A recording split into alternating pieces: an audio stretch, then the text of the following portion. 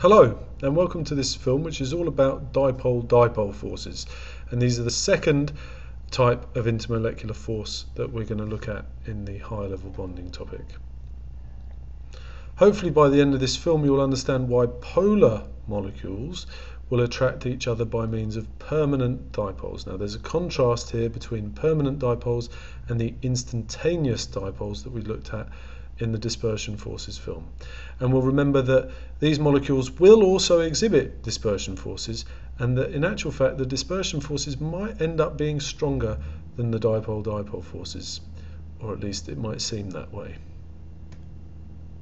Okay, now we said in the film about dispersion forces that all molecules will have dispersion forces between them.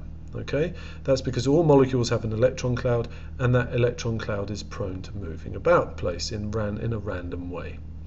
However, if you've got two atoms that are joined together that have different electronegativities, then the bond between them, as we should know by now, will be polar. That means the charge in that bond will be permanently unevenly distributed.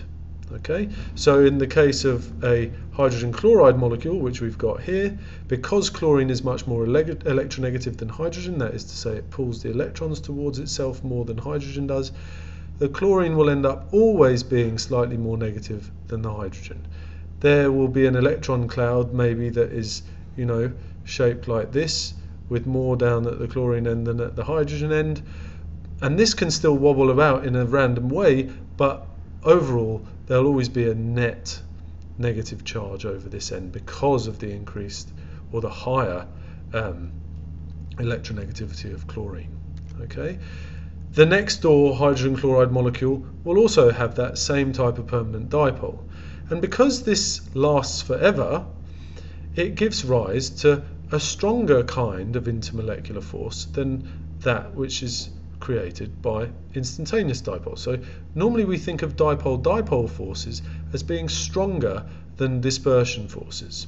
Okay, so here is our dipole-dipole force. Remember, this is an intermolecular force, not an intramolecular bond. Okay, and it's caused by the difference in electronegativity between the two atoms. Now, if that's what causes dipole-dipole forces to arise, that is to say polar bonds and polar molecules, then we should be able to decide by looking at the shape of our molecule and what atoms are in it, we should be able to decide whether any particular molecule has polar bonds and whether it's polar overall, and therefore whether it will have dipole-dipole forces. Once again, I'll just say this again because it really is important. If you can't draw the electron dot diagram for a molecule and you therefore can't decide its shape and its polarity, you won't know what kind of intermolecular forces it has. So really important. But anyway, at the risk of labouring that point, I'll maybe not mention it again, or I might mention it once more in that in the next film. But anyway, this next slide kind of asks the question, are dipole-dipole forces always stronger than dispersion forces? And I think the question is perhaps slightly badly phrased, but let's compare these three hydrogen halides that we see here. Okay, then they are hydrogen chloride, hydrogen bromide and hydrogen iodide. Now if we let me just draw those again because I wanted hydrogen chloride at the top. If we put hydrogen chloride at the top and hydrogen bromide next, although we don't, and hydrogen iodide at the bottom, although we don't know much about electronegativity at the moment, we will discover in the periodicity topic that chlorine is the most electronegative element out of these three. So if I wrote electronegativity is increasing in this direction, then I ought to expect this molecule to be the most polar of these three, because each one of the halogens is attached to the same atom. So in other words, how far over towards the halogen the electrons are will depend on the electronegativity of the halogen and not a lot else. So if this is the most electronegative one, we ought to expect this molecule to be most polar. So polarity is also increasing, and therefore the strength of the dipole-dipole forces is also increasing. All right. However, if we look down this way, we're getting more and more electrons. So the number of electrons is increasing in the reverse direction, which means that the dispersion forces will be getting greater and greater. As we can see from this chart of boiling points, although it doesn't say it's a boiling point graph, if we look at the boiling points of these four substances, what we can see is that hydrogen iodide has the highest boiling point of all three. We'd expect, based on the dipole-dipole forces, for it to have the lowest boiling point of all three.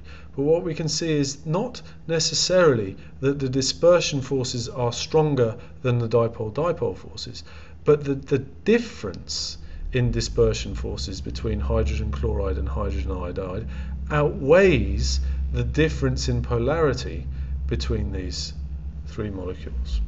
Okay, so it can sometimes look as though dispersion forces are winning out against dipole-dipole forces.